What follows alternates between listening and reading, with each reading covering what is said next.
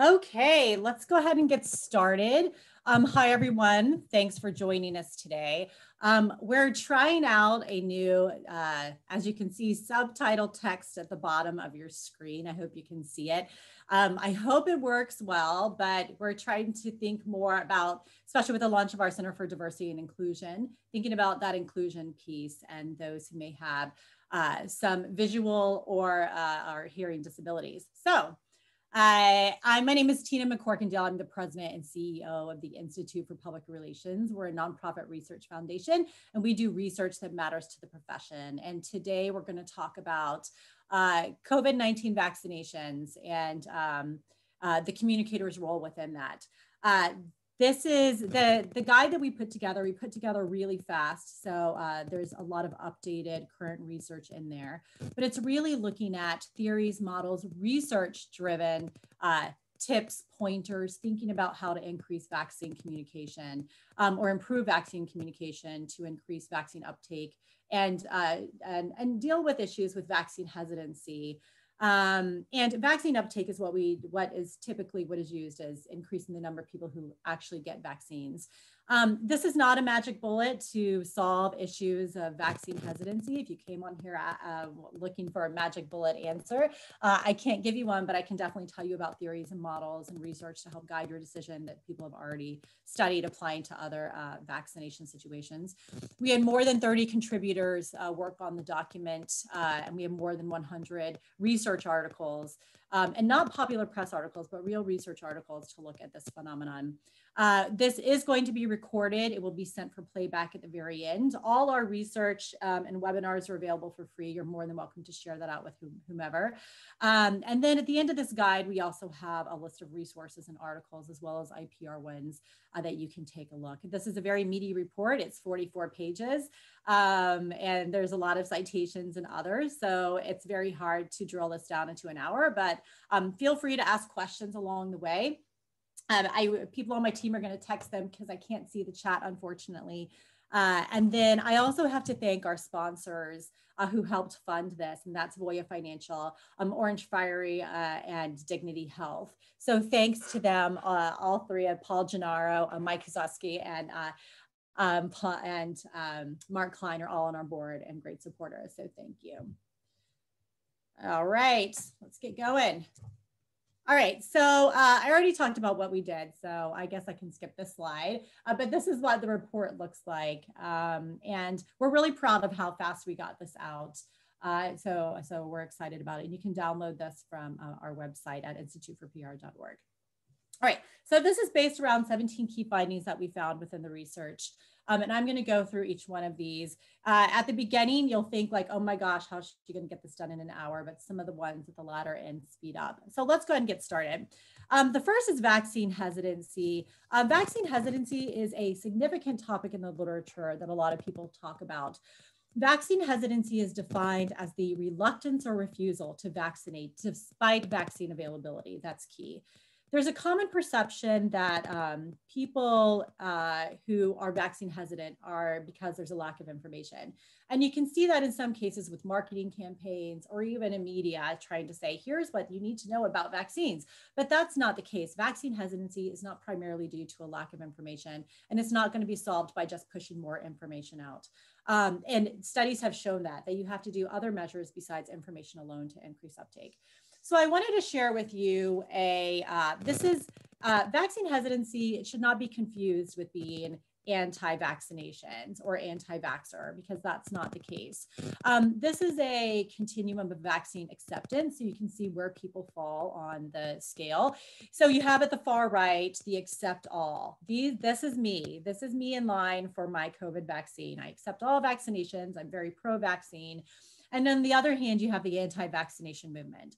But in between are people who are more unsure. And there's a lot of that characteristics of why people they refuse, they're not sure, I may delay it, I may, some of the things that we heard early on is that people wanted to see how others were affected. And that falls on a scale, and you can't treat all vaccine hesitant people as the same, right? There's different levels, so you have to think about that. But regardless of where people fall on the scale, you have to treat those individuals with compassion, sensitivity, and respect. That is definitely important in the literature. You can't shame people, you can't call them out. It doesn't work. It actually can create what we call a backfire effect, which means that you strengthen their original position on an issue of being more vaccine hesitant. So you have to be really careful when dealing with people of like, why don't you trust science? So that is not the approach to take when communicating with people who are more vaccine hesitant. So looking at some of different models of vaccine hesitancy, this is the World Health Organization's, the 3 C's model of vaccine hesitancy: complacency, confidence, and convenience. So this was convened as part of a SAGE working group on vaccine hesitancy, but let's just briefly talk about each of those. So confidence is based on trust, the trust in the safety, efficacy of the vaccines, in the health system and providers, and the policymakers who are encouraging people to take vaccines. Complacency is the degree to which people believe in the risk of the perceived disease and whether a vaccine is needed to prevent it. There are cases such as pertussis. There was a great study that was done about pertussis in West Virginia, where parents didn't perceive the impact of the disease to be as needed as just dealing with some of the consequences of it if their child got pertussis. So they saw lower vaccination. So in this case, you have differing degrees of whether COVID is real and whether a vaccine can actually stop COVID. I think fortunately in the circumstance of COVID is that to the Moderna and the Pfizer are like 90 to 95% efficacy with both, which is really high. So that should help pull the complacency. And then convenience is not just about, is it convenient for me to do this vaccination? It's also availability, cost, is it accessible? Is there information for me to understand it? Is information given in is it multi-languages? So health literacy and language also play a role. So if we move on, if you think about the personal determinants to vaccine hesitancy, it's not that, this is Joe and this is what Joe thinks, or this is Samantha and this is what she thinks. There are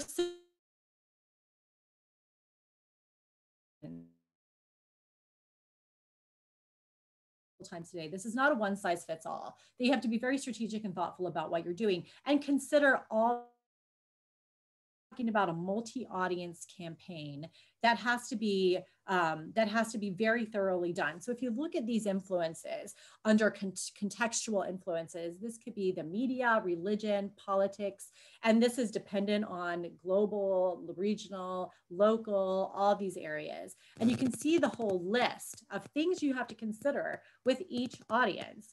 You also have individual and group influences. This is what is my family saying, what is my personal experience with vaccinations, how do I think about health in general, and do I think that there are benefits? What are my perceived risk of getting COVID? Does the benefit outweigh the risk? And these are just very simplistic. And there's also some theories about why people and biases about why people may not get vaccinated that we'll talk about. But there's also vaccine specific issues and around the vaccination itself. While in this study or in this report, we do talk about multiple studies, most of them don't really apply to COVID. There are some that do. This was a great year. I think it taught us a lot in getting research out and being able to do preprints and other ways to get it out there.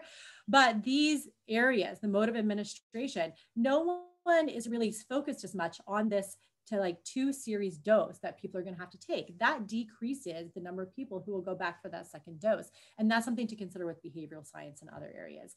But this is from the SAGE working groups matrix that McDonald published that are currently working right now. So because of this, and you think of all these different areas of consideration, it's not a one size fits all. Tailoring communication is absolutely critical. Testing messages, pre-testing messages, saying we're in this together, helping others. There's language that you have to use. It protects themselves, but it also protects others. You also have to do research throughout to find out, what messages work and what messages don't work. And there's some great work in behavioral science and behavioral economics to the proper messaging and how to best test messages to see what's effective. I'll say why we care as communicators. Like, why should this make, but every organization, regardless if you're in healthcare or not, vaccine communication is critical because your employees are depending on you to be a trusted information source.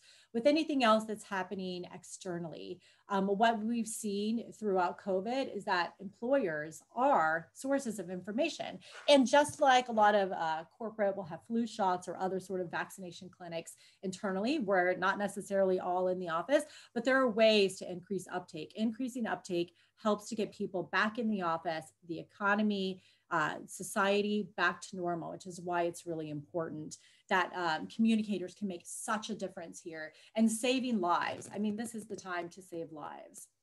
So along with the tailoring communication, agencies must be aligned. And this is the government, employers, healthcare communities, federal agencies, CDC, FDA, all must be aligned for a consistent message to increase public trust and confidence. I'll give you a great example. This morning, there was an article in the New York Times about someone who had an adverse reaction to the Pfizer vaccine. And it was a one-off. They had, I think they were having difficulty breathing and they had to treat this individual. But, you know, these one-off stories and creating potential issues around, you know, this one case without highlighting the others can create major issues.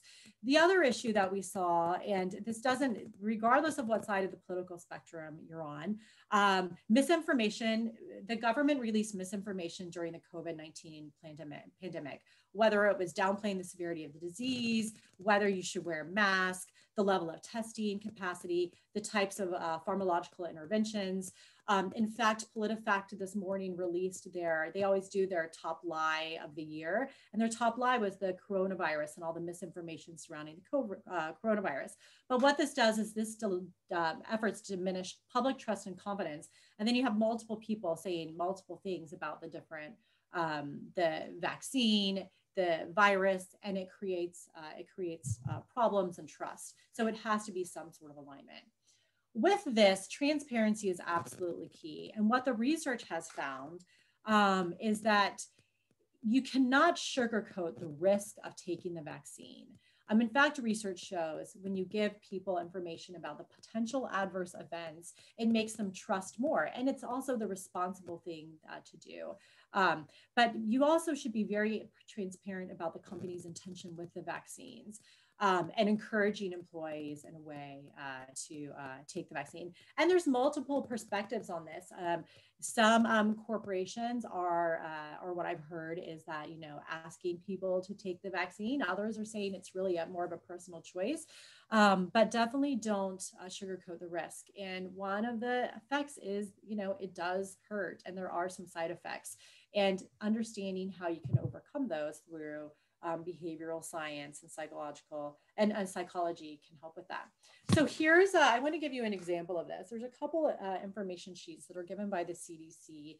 And I'll just, from my perspective, the CDC does a terrible job with putting this out there. It's buried on their website. It's hard to find. And this is what, this is a vaccine information statement.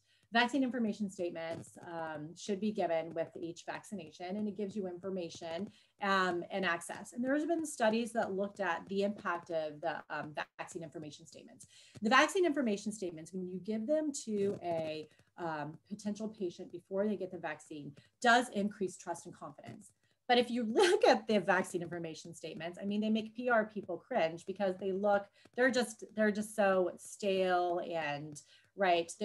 They're like Q&As and it's fine, but it just doesn't give you, it's not a very clean piece of information. It's like a one-pager to give them. And that's their information sheet. And they have it for all vaccinations and you can get them, but it's not very accessible. The other area that's been tested of giving out is the Vaccine Adverse Event Reporting System, or VAERS. And what that is that's a sheet. It's more given to more established vaccines, but that tells you about adverse events. And there was a study, it was a really interesting study that we talked about in the paper that looked at what is the impact of giving someone just the VIS, the vaccine information sheet that you see on here. What is the impact of giving the VIS and a brief summary of the VARS, which is the adverse event, and then also giving somebody a detailed report list of VARS and the VIS. And what they found is that the VIS does increase trust, but the true sweet spot is giving people both the vaccine information statements and giving people this summary of the VARs. When you give people the full detailed report, it overwhelms them with jargon, information. It's not telling you anything that is hidden from you within the summary reports. So that turns people off. So it's finding that happy medium of giving people information and making it accessible. And this should be, of course, a healthcare expert. You don't, unless you're a healthcare company or something like that, you want to be careful of who you're using to give information about the vaccine. But the vaccine adverse event reporting system is managed by both the FDA and the CDC. Because currently the effects of this vaccine are specifically Pfizer, fatigue, headaches, and then myalgia, which is muscle pains from the vaccination.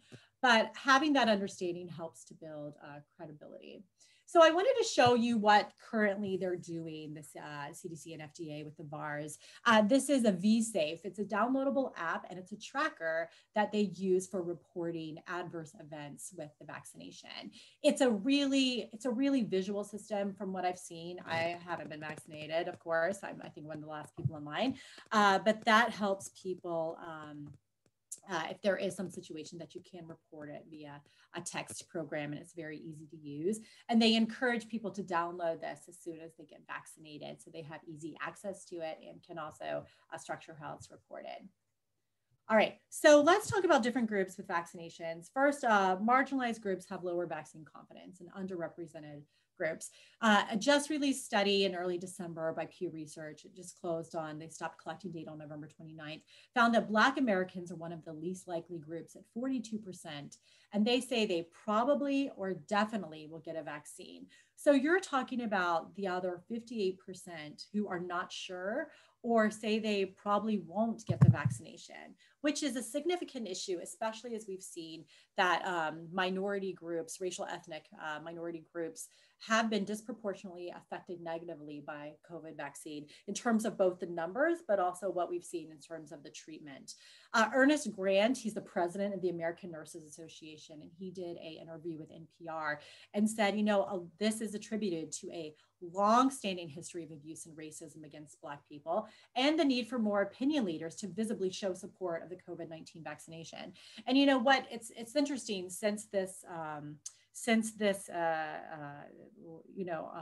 A lot of people have talked about the Tuskegee syphilis study, and that's definitely the one that's held up, but that's not the only one. I mean, there's been studies of the military, prisons, castrations, and not to mention outside of medical, but just some of the injustice through the healthcare system in general.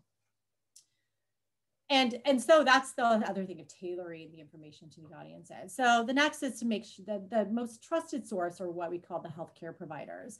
And doctors and nurses, by far, the most trusted source for giving information about the vaccination. Doctors and nurses have to be given the tools and resources. They must understand the vaccination. And I know that sounds like, well, this is common sense, of course, but it's not. What the research shows is that you can have well-informed and not well-informed. I mean, you think about nurses are typically, especially with COVID, they're under-resourced, they're working really long hours. So what is the best way to get information to them? Because other research has found with other vaccinations that a healthcare provider encouraging people to get vaccinated results in a 10 times more likely chance of getting vaccinated, especially if they say that this is a routine vaccination, an important vaccination, rather than the patient coming to the provider and saying, hey, what about this vaccine? That recommendation plays a role. Now, I should note that that's not always the case. So this is a very generalization of doctors and nurses, but it's not always the case. There are situations where there's other trusted sources as well. And so that's why you have to make sure that the opinion leaders for each of the target audiences are defined. And this is sort of the concept of social contagion, that people have a tendency to think and act like their friends and family, and that encourages the adoption of behaviors. We run our annual disinformation study, and by far, family and friends are the most trusted source. And that's the community as well that you're part of and how they can encourage adoption. And there's a great theory we talk about in the paper we're not really going to talk about here, but it's about diffusion of innovations, how mass media generates awareness knowledge, but it's really the interpersonal networks that affect the adoption. All right, so I want to give you a great example. I'm sure you all know who this person is. Elvis Presley. So this was a great example of a very effective campaign in 1954 when Jonas Salk developed the vaccine for polio. There was a huge publicity campaign to promote vaccinations. And at the time, one of the big media gurus, Walter Winchell, said that the vaccine itself vaccination process. Jonas Salk had to invite a correction. I mean, you know, PR has been going on for and when people were vaccinated, they saw a significant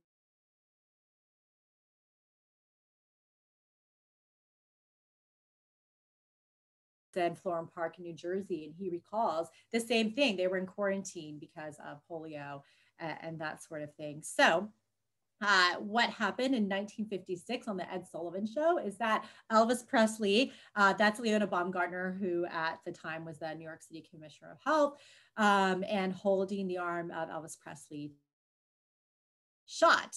And that shot resulted in significant uptake among young adults and teens in getting vaccinated. So in 1963, the health commissioner said that the vaccination had reduced the number of new cases to 0. So in some cases, you can see a big impact. And journalist and historian David Perry said specifically about COVID-19 that celebrity and leadership and activism can be overrated, but there are moments in which famous and trusted people can sway mass opinion in ways vital to the public good. So we can see that displayed here. All right. So we all hear about the anti-vaxxers, and the anti-vaccination movement should not be ignored. This is really critical. In fact, anti-vaccination, and they don't like to be called anti-vaxxers. There was a campaign a couple of years ago to change it to vaccine risk.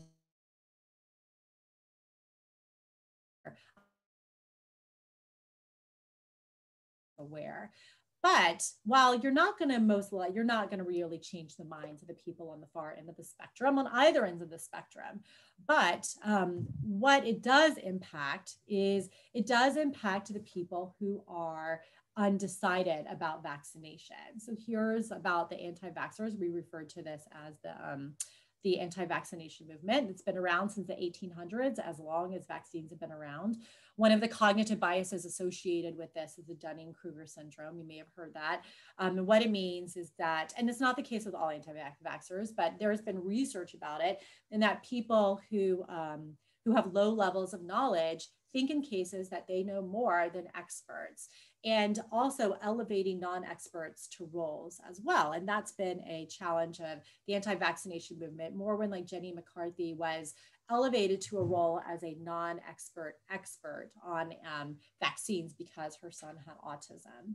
One of the other just fun tidbits is that a 2020 study estimated that 84% of Americans visit, this was pre-COVID, by the way, visit a vaccine-related webpage annually, and about 19% actually encounter vaccine skeptical content, which is good. But the reason why anti-vaxxers shouldn't be ignored is because they are very influential on the undecided community, especially when they're going to look for information about vaccines. So I just wanted to give you a quick check-in about COVID and where we are. 307,000 people have died from COVID-19 in the US. 17 million have had COVID-19 in the US. Yesterday, we had an all-time high, around 3,600 people died of COVID yesterday. And so I wanted to share with you a story about Ahmed Ayad. And Ahmed Ayad, you can see him here. He's 40 years old. He's in great shape, as you can tell. He weighs about 215 pounds. He works in his family's retail furniture business, and then he also likes to compete in obstacle courses. This is the Spartan race, where you do all things like rope climbs and they're not jungle gyms, but monkey bars. And you have to be in really great shape. He lives in DC. He plays basketball several times a week. He has 8 brothers and sisters. He's the oldest son, but he's the 4th child.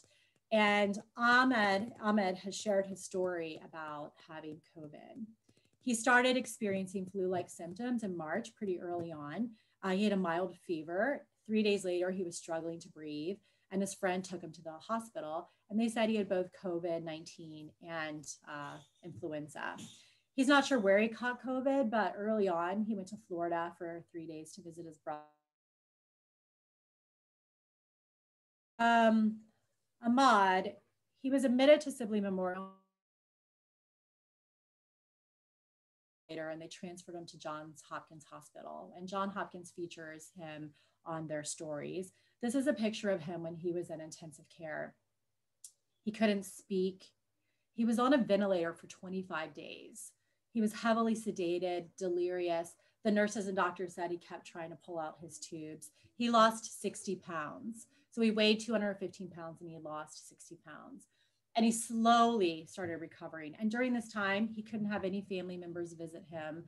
Even when he went home from the hospital, his mom, he's Palestinian, so his mom had all this great Palestinian cooking, but she said she couldn't even like hug him or hold him for 2 weeks as he had to quarantine and help take care of himself.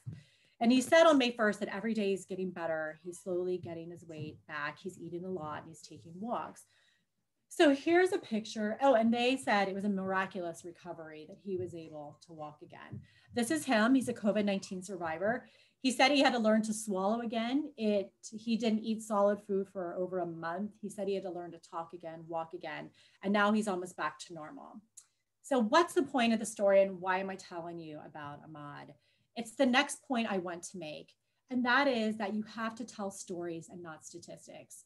I told you earlier how many people had died of COVID, but what is really successful around it is telling the stories of people, telling the stories of people who were impacted by the vaccine, how people have been affected by COVID. That is really the sweet spot. And it's one of the reasons why the anti-vaccination movement has been very successful, because they're able to tell these very emotionally connected stories that have an impact. So the next thing is to help encourage health literacy. So health literacy is the degree to which individuals have the capacity to obtain, process, understand basic health information to make appropriate health decisions. There's a few things we don't teach in companies. Media literacy is not something that our employees take, but that can be so valuable to them. Health literacy are trained about, and that can be so valuable to them. So some of these courses can help out tremendously. So according to the Health Resources and Services Administration, low health literacy is more prevalent among older adults, minority populations, those with low socioeconomic status, and medically underserved people. And the other interesting thing about health literacy is when people are searching for information online, that algorithms direct more health literate users to more reputable sources, and then less health literate users to more fake cures or misleading medical advice. So that's something to consider also when thinking about it. But one of the main components of this paper is really thinking about theories and models and how those can guide behavior. And we do explain these in more detail, but this is by Edson. This is a theory of planned behavior. And I just want to tell you, just show you some of the theories and how you can use them.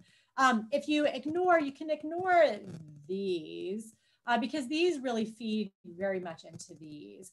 But what it does and what it talks about is the theory of planned behavior. And if you have these behavioral beliefs, your beliefs that you currently have will affect your attitude toward the behavior. And that attitude toward the behavior affects your intention and ultimately the actual behavior you engage in. And then you have what we have normative beliefs, which then lead to the subjective norm. And what that means, normative beliefs are basically around the motivation and what you perceive around people around you. So if your employer, your friends, your family, if they have sort of beliefs and influence that you should take a vaccine, then you're more likely to do it. You judge how positively what you do will be evaluated by others within your circle. And then you have control beliefs, and that's perceived behavioral control. And what that means is that there are certain elements that make it more likely for you to engage in certain behaviors, such as like competence, willpower, but also the laws themselves, right? If there's a law that you have to go get a vaccine, of course, that is going to affect your behavior.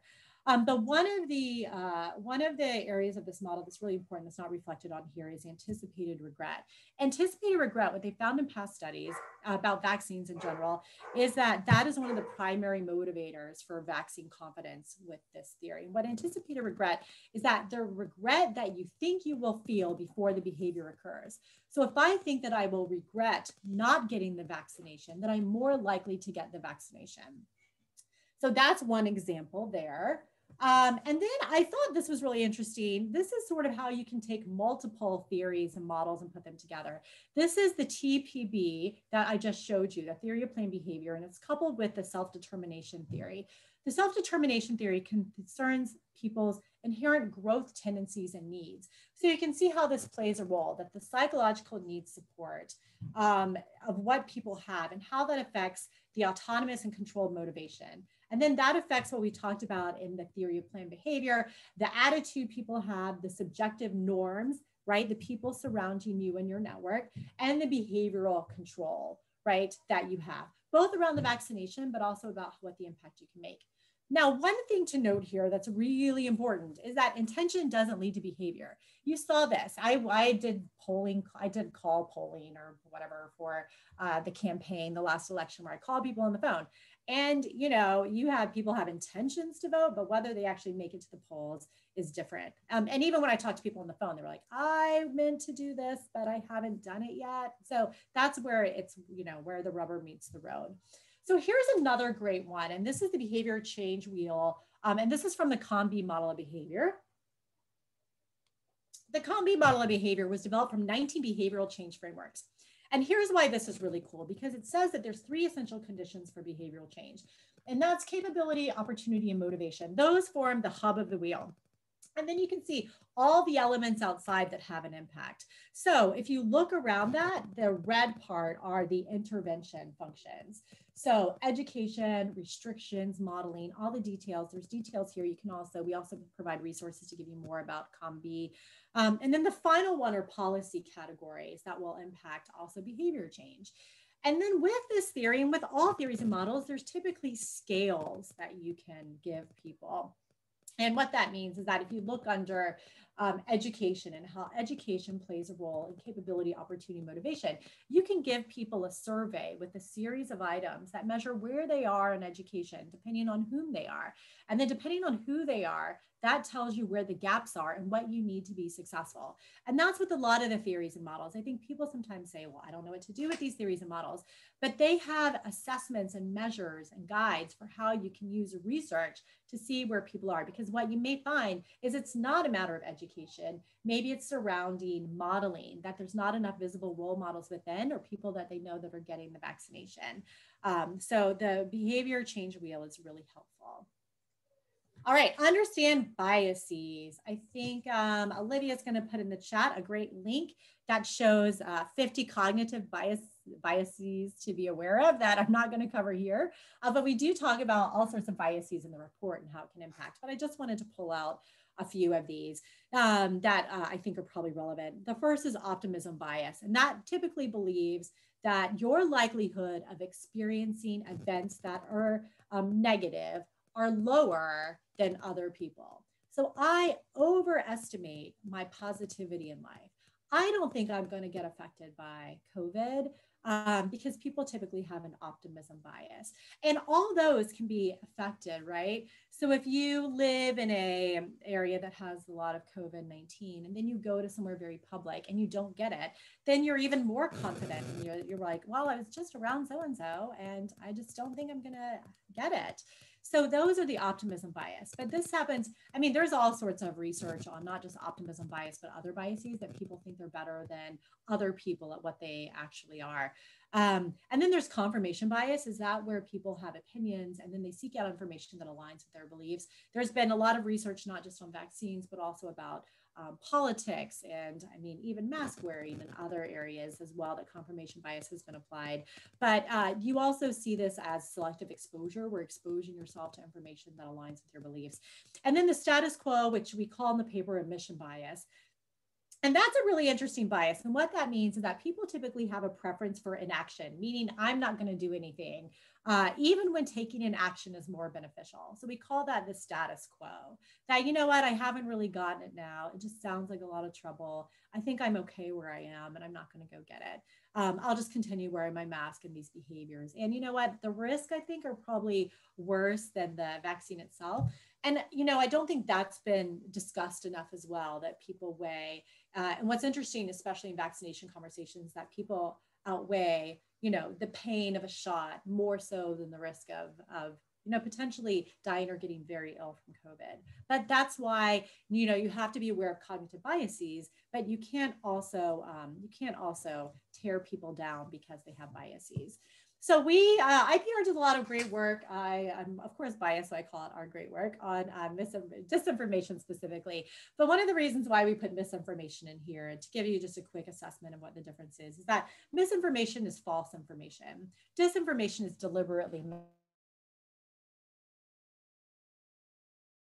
but misinformation is also out there a lot. And it's what that means is that people aren't necessarily intentionally sending information that's confusing or negative, they just do.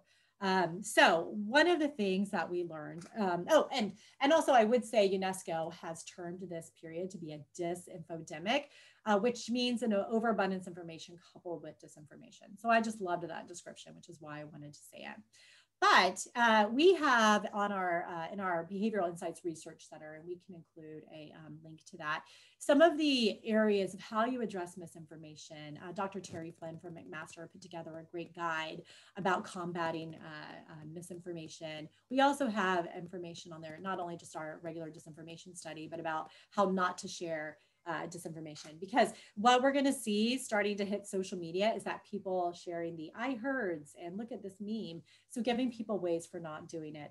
One of the ways that you have to be really careful when addressing misinformation is not to repeat and share the misinformation, because in some cases people can remember the misinformation even though you're trying to correct it. So you have to be very thoughtful about it. Other ways that misinformation can be impacted is if you have multiple people dispel the misinformation. But if you do correct it, it needs to be based on science, facts, and but don't repeat false statements, because all it does is increase familiarity with those. And also don't engage with trolls. Don't engage with trolls, because all it does is, you know, feed the trolls and make them want to share it more. So one of the other things that we encourage is inoculating people against misinformation. And this is a theory called inoculation theory. And it's sort of the same way the vaccinations work and how you inoculate people.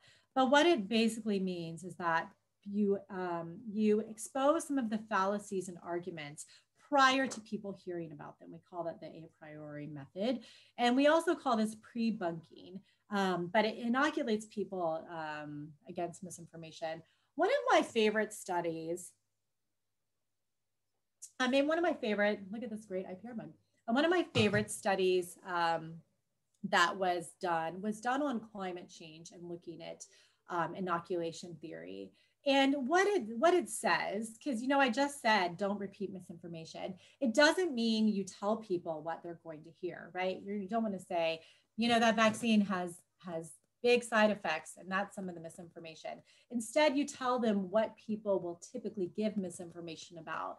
So you say, you may hear misinformation about the potential side effects. You may hear misinformation about X. And they did the same thing with climate change. And that's, you're prepping people for what they may hear in terms of misinformation without giving specifics as to what that misinformation may be. And what that does is it puts them on the lookout that they anticipate hearing some information and also assessing it better. And then ensuring them what are the trusted sources of information. Like, there will be misinformation about the vaccine and the impact. You will hear stories, but, and then you say this. And what that also does when they looked at it with climate change is that it increased consensus around climate change. So what they say is that potentially neutralizes some of the arguments that people make that have some sort of technique or fallacy. All right, language matters. This doesn't shock comms people, of course, but language plays a big role. And some of the language that we've heard so far can be considered problematic. And, it was the same thing that we saw when COVID with people try to correct physical distancing over social distancing, and it never worked, by the way. People still say social distance, social distance. And if you think about it, what it should have been was physical distancing. But I think now they actually want people to physically, socially distant as well. But the physical distancing has a very different perspective, especially when you think about mental health and social distancing. But there's terms that turn people off. Anti-vaxxers is one term. Like, you're not going to win any points if you say anti-vaxxers. So that's why and it's interesting. I reached out to one of my trustees at healthcare and I was like, what do you call people? And he's like, I don't know. We don't have like consistent language. So I just termed it the anti-vaccination movement. Even that's probably not the best term. But I know that vaccine risk aware isn't the right term as well. But conspiracy theories, calling people's theories, this is a conspiracy theory, that also turns them off. There's, saying that like something's not true versus this conspiracy theory, when even if it is a conspiracy theory, it doesn't win any points. People aren't going to say, oh, that's interesting. Yes, I guess I am a conspirator. So you have to be careful about that. One of the other ones that we're also using quite a bit is Operation Warp Speed. And what they've seen is that using the term Operation Warp Speed, they've done is that people are considered about the rushed process. And why they're concerned about the rushed process is because they don't know the process that the vaccine had to go through. They talk about, here's the approval process, but calling it warp speed or a rushed vaccine, it puts into doubt some of the efficacy and potential safety of the vaccine, especially when they say on average a vaccine takes 4 years, but this only took this many months. And it makes people say, oh my gosh, are they concerned? And then you add in all the other trust issues and potential other issues that people thought from, historic, systemic perceptions of healthcare or their communities and how that plays a role. Also, public health agencies is better than saying the federal government, because public health agencies are part of the government, but people also have a bias against even the term government, even though a lot of different aspects are part of the government. I mean, libraries and schools. So you just have to think very carefully about the terms that are used, because language motivates action, and powerful language can have an impact. I'll give you another example that I found online that I thought was interesting. And somebody, I apologize, I didn't get their name, but one of the reporters talked about that this pandemic has really used the language of war. And they said, talking about the people who succumb to COVID-19 as the weak, and those who recover are strong. And, case in point, after President Trump recovered from COVID, he said, don't let it dominate you. Don't be afraid of it. You're going to beat it. And if you think about from a control perspective, what that tells is, number one, that, if you're strong, you can beat it. But number two, that you have some element of control of determining your outcome from COVID. And that's not necessarily the case, right? So you have to be really careful about how you talk, how you speak, because it can have an impact on overall uptake and acceptance. So we have just a couple more here. And these are not as long as the others. And I see we have some questions. Like I said, I'll stop sharing the screen and I'll read the questions, but I can't see the chat or questions as I'm sharing the screen. But I know this sounds silly, like, of course you would listen. Why wouldn't you listen? We listen all the time. But Dr. Jim McNamara, who's at University of Technology in Sydney, he's done extensive research on what we call listening architecture in organizations, and found that many organizations who say they listen don't actually have an architecture or a mechanism set up to actually listen to employees. But listen to people's concerns about the vaccine. Don't brush them off. Don't brush them off as conspiracy theories. Really hear what they're trying to say. Any rumors that go around also can identify issues, but it also gives you armor to think about, all right, here's what we're hearing. We're hearing consistent one-offs or consistent information about vaccines. So here's what we need to do to sort of pre-bunk those. All right, and the last thing is technology can help increase uptake. Not surprising, but the research shows that digital push technologies such as text messaging have been effective at increasing uptake, including for a series of vaccination, including for that second reminder. And this is where organizations can really help. Also, gamification or playing games can also help with education. I apologize, I haven't seen it. I haven't seen much gamification around the vaccination. And then don't forget, of course, to track your measurement efforts. But I wanted to show you this.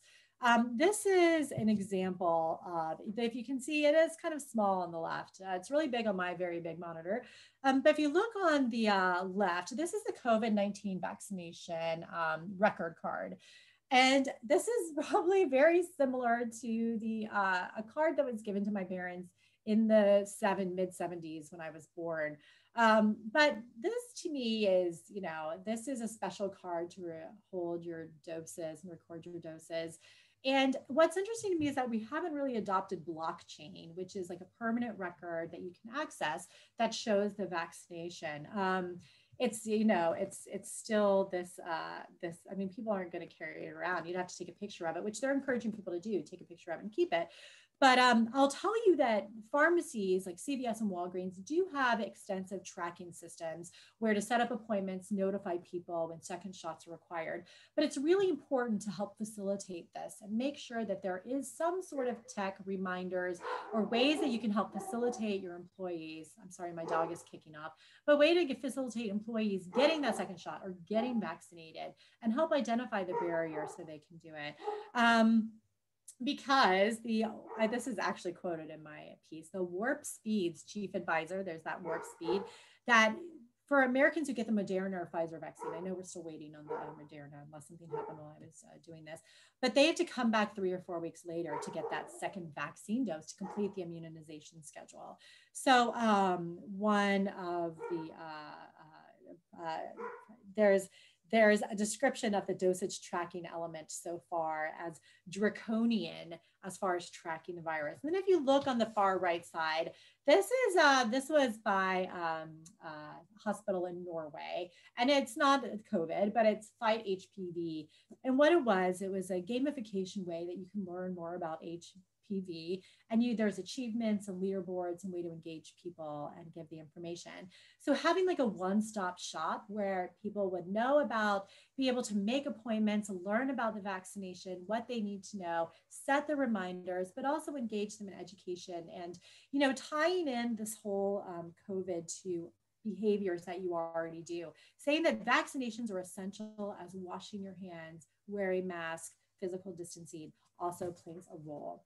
So the last thing I want to tell you, and I know that, gosh, think about what students go through, this nice lecture for, almost 15 minutes.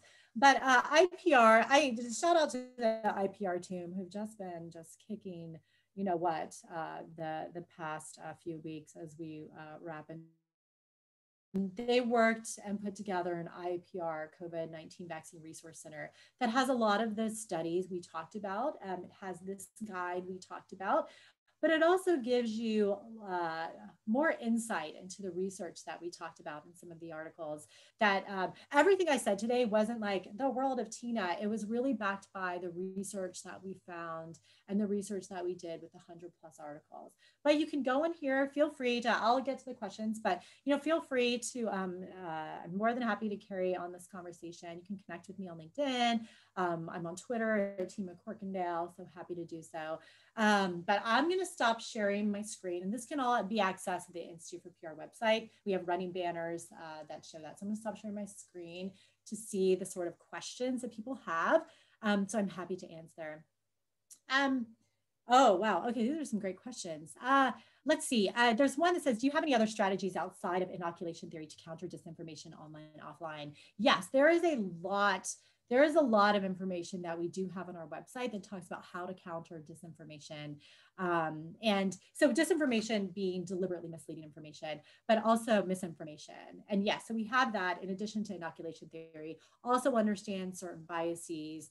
And there's a great guide that we can put in there that's from Burke that also tells you 10 ways to counter misinformation as well. Our pharmacist on par with doctors and nurses is trusted source. Oh, let me read this. I'm reading this to myself, but I should be reading out to all you as well. Our pharmacists on par with doctors and nurses as trusted sources, especially since CVS and Walgreens are involved in distribution. I'm not really sure. I believe the nurses and doctors are more frontline because they're the ones that people go to and they're the ones who can encourage. I do think though that when people when they go to their pharmacy, that they should encourage people when it has a wider rollout to do the vaccination and how important it is. And I think there are touch points out there as pharmacists, especially because they're the ones who understand. And it'll be a point where we go to the pharmacies that CVS and Walgreens when we get our vaccinations. So absolutely. Okay, hold on. All right. Thanks for the kudos, Carrie. Appreciate that. Can you share some best practices in health literacy on your website? Yeah, absolutely. I mean, part of it is the HRSA that we mentioned, and we have a link to it. They do have some health literacy resources on their site. And that would be a really great thing to share with employees to take like a health literacy class to help understand. So they do facilitate that. It's not something IPR does, but we do have information and resources about health communications. You can go to research in the research library and be able to do that. Hold on, I'm still going through questions. Yeah, so Patty, this is a good question. Was there any discussion in the report about how companies who choose to require the vaccine can best communicate that? There isn't go into much detail. It's a great follow-up that we could do and talk to companies that are requiring it because it is really sensitive. And then, to what extent do you require it? If somebody has a religious the religious objection, which they can opt out. So how do you manage that? I think it's really even just conversations I've had with some of the CCOs saying, oh no, we absolutely would never require something like that. But for, smaller organizations, even like my own team is, can you when you get back in person, like absolutely people need to get vaccinated. But I haven't seen that. But if anyone else has seen it, but when we do, Patty, we'll definitely share that out because that's a really, really, really a good point. Maybe we can get some of our trustees to give us their insight as well. Yeah, so there we will have a recording of the Zoom so you can get that. Oh, so Carrie said, is there any evidence you can point to on the use of humor messaging? There are a few studies out there that do have talking about humor and vaccination. So it's interesting. We didn't include anything here, but there's, I think, not even just humor as long as it's not insulting or put downs, but also just keeping animations to show, and those can be very effective. They've shown that in other sort of health behaviors as well, is that humor can help. You just want it's definitely a slope that you can go down. Now, what Peppercom, Steve Cody is our chair of the board for the next 13 more days, but they require training, like comedic training of all their employees, and part of that is trying to read the room and see if it's appropriate for whatever you're trying to do. All right, let me see. There's more questions coming in. Okay, what tactics are others using to get information on where their employees fall on the scale of vaccine acceptance? Oh, well, so I'm sure they want other people to ask that and want to see, well, what are people doing to encourage vaccine acceptance among employees? What I and like really do in depth, and people may say, well, that's HIPAA, but understanding how they think about vaccinations, understanding where people fall on the scale, what their worries are,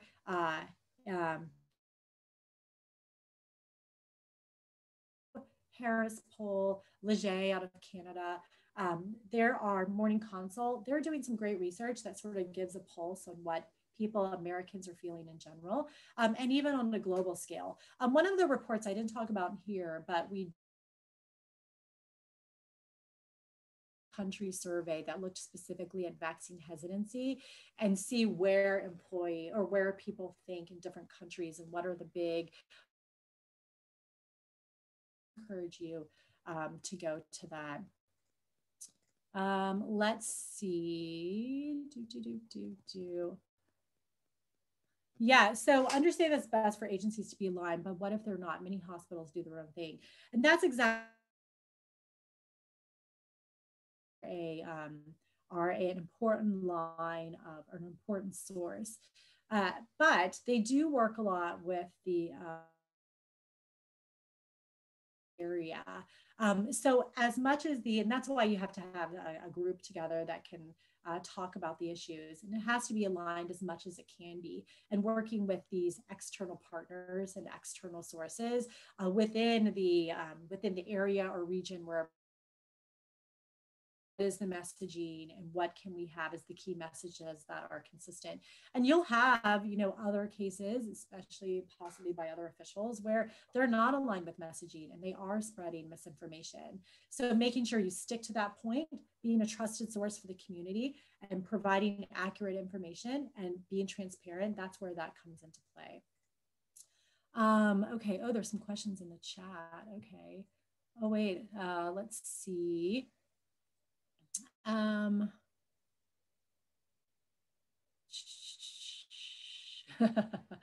I did say, William Healy said that Elvis was Kanye West, Katy Perry, and Justin Bieber. I appreciate that. That's really great. So Pat Ford, hi Pat. I just spent an hour and a half with him earlier today. Given the extraordinary needs for social media and other stakeholder engagement, consumer education events, and content development, do you have advice for how students and young pros conceive opportunities for getting involved in the communications needed? Absolutely. I think as this goes on, what we're going to find is that the young adults are going to be, unless there's health issues or they work in healthcare or frontline, they're going to be one of the last vaccinated. When we get to the point where they're going to be vaccinated, we may be at that vaccine coverage area where they say we have herd immunity because the vaccine is 90 to 95% effective, which means you don't need, you're at, and this, please don't quote me on this, but like 60% will have to be vaccinated. So when you get to the end, and even we've seen, in critical, and those peer groups, the young PR professionals serving as leaders, being visibly vaccinated and saying how important it is.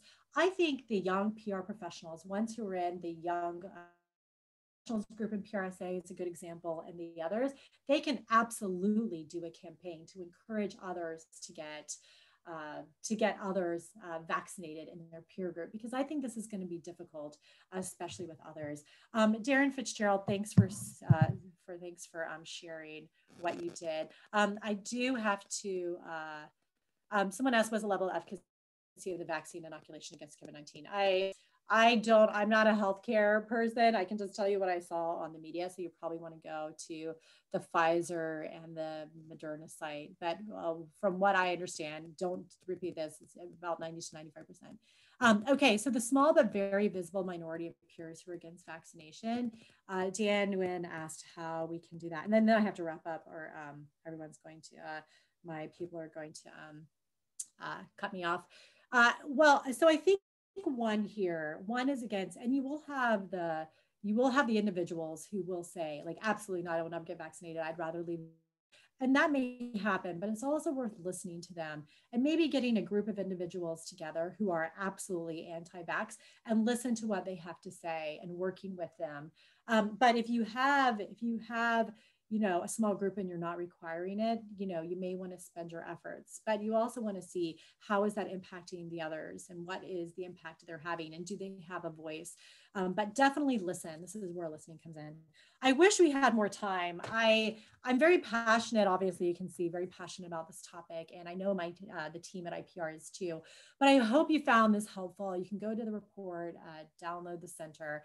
I think Sarah, the amazing Sarah Jackson, thanks for the team for all their work on this. She's going to close it out. Feel free to connect with me, and I hope you all have a great holiday. So Sarah, I'll turn it over to you. Thank you so much, Tina. So this marks the end of our webinar. Thank you all for joining us today. The playback will be made available on our website in the next couple of days. Going forward, IPR will be having more vaccine-related webinars in our research letter to learn more about that. We're also going to have a new In a Car with IPR episode featuring Unique Woodall coming in January. So thank you all for joining us today, and happy holidays.